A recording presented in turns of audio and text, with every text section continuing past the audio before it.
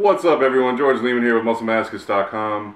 Probably a few times a week, someone messages me on Facebook or sends me an email.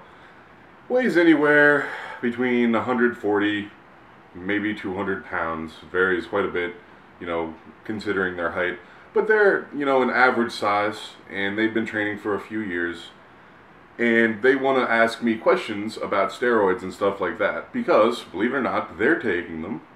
Have been taking them for months, if not a couple years now, and they're wondering what it is someone like me or a pro bodybuilder or a pro powerlifter or something like that might take in order to be at the level they're at.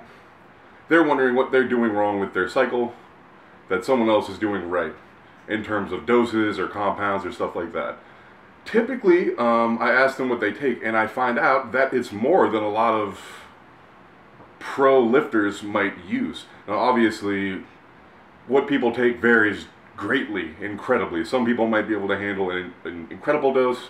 Some people might take almost nothing.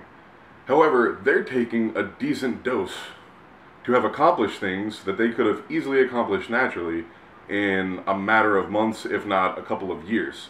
So I want to make a video just discussing, there's this huge myth behind so many people saying, oh, to lift this amount of weight, you need like at least this. I always see, oh, if you're going to be ripped, you have to be taking like Trinidad. That's the only way people get ripped. Or if you're going to lift this much, you have to be on this many grams of this or some crap like that.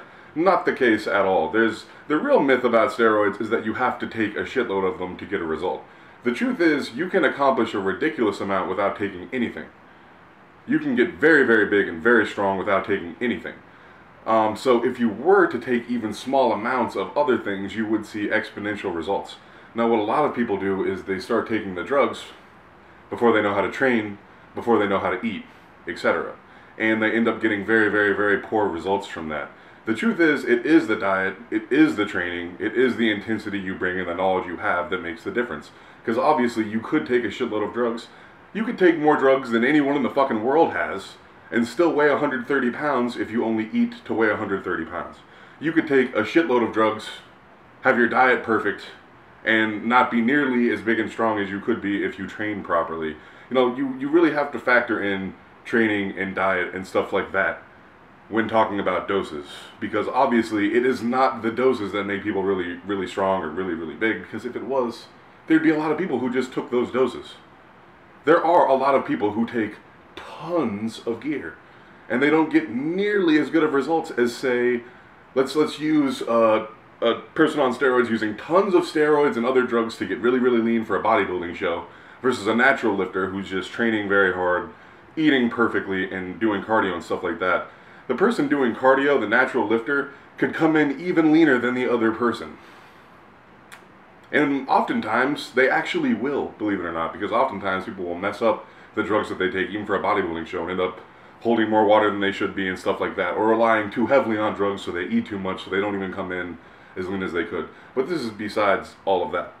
The fact is, you do not need a bunch of drugs to be strong. You could use 250 milligrams of test and never use more test than that, and a very low dose of something else, sometimes, with a very low dose of orals, and lift a huge amount of weight. It is absolutely not about taking grams and grams and grams of shit. Not to say that some people don't, but it is not about that. And the truth of the matter is, the stronger and bigger you can get naturally, before using anything, the stronger and bigger you can get with it. If you can figure out how to bench 400 pounds without using any drugs, imagine what you could do if you could times your testosterone by 20, and then add in 4 or 5 other hormones. See what I'm saying? That's the real key to all of this. It isn't a certain dose that's going to get you to a certain size and strength.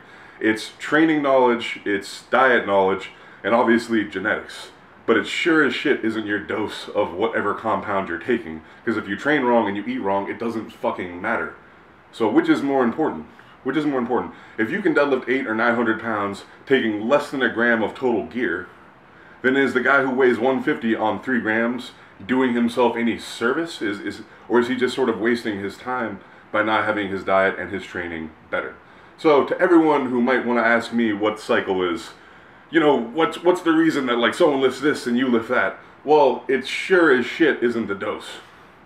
I'll tell you that shit. It sure as shit is not the dose of things they're taking. Maybe the fact they've got better genetics, trained for much longer, know much more about training and staying injury-free, are able to get more intense than you, eat better than you, etc., etc. But probably the smallest factor out of all those things is the things that you can take in pill form and inject yourself with. Because anyone can do that, and it's actually not very expensive at all. So that is my advice on that. It's about the training and diet, it is not the dose. I could do something on a very low dose that someone else could take 8 grams and not do.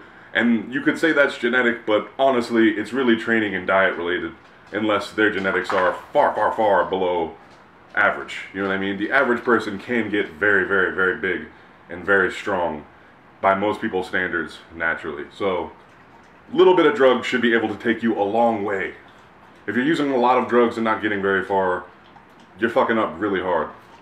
As always, guys, thanks for watching my videos. Don't forget to like, share, and subscribe. Check out musclemasochist.com for approved apparel, online coaching, and stuff like that. And stay tuned for more. Peace.